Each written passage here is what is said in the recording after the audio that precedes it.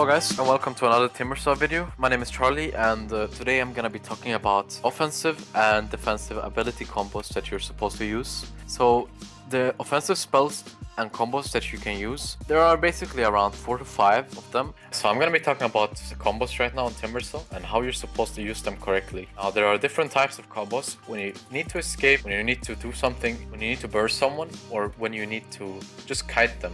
Now, the combos you're most likely supposed to use are you run up to them, you chakram, and then you timber chain and whirling death.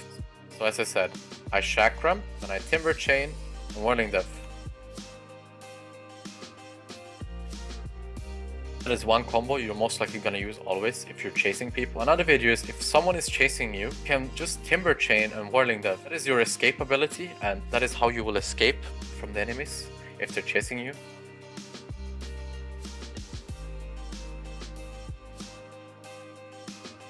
Another combo you can do is if you want to run away and you feel like you're not going to die from it, so you can basically pop your Shivas, your chakram on the ground as they're following you like this.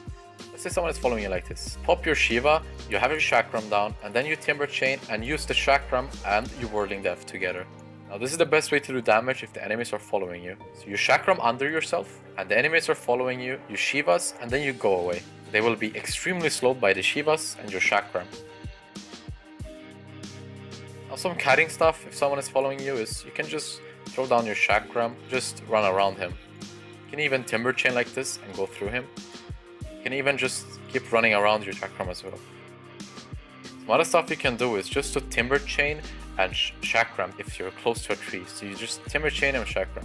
As you timber chain and chakram close to a tree, you will do pure damage from whirling death. So remember to always go close to a tree to use whirling death because it does a lot of more damage. Now remember, you can also combine abilities when you're doing this. So for example, you can timber chain and you can Shivas, and you will have really good vision on the entire way. You can also blink dagger when you timber chain. So by doing this, you can basically timber chain here, and you can blink. So what I did there is I basically blink as I timber chain. So I timber chain first to the tree, and then I blink. It might take some practice to do this before you do it correctly, but it's very efficient to do it. You can even do this like you can blink to this tree. If you just want to come back, you can basically just do this. See what I did there?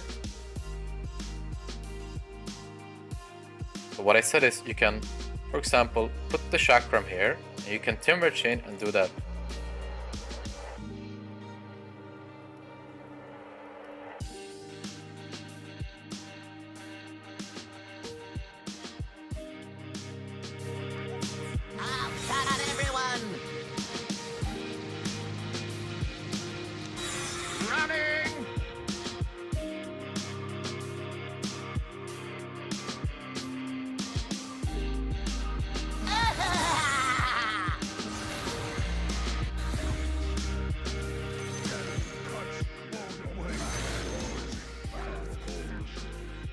Now remember, when you get your Aghanim Scepter as well, it's gonna be a lot harder to play because you're gonna have to control 2 chakrams and you have obviously one more button to click. This might be hard for you in the start, so if you're not used to playing with Aghanim, try it in custom lobby first because it might be hard in a real game.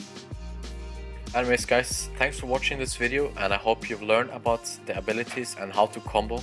Remember to practice this in your lobbies because it might be hard on your first Timbersaw games. So thank you for watching and please leave a comment. If you don't like anything, please just say it to me.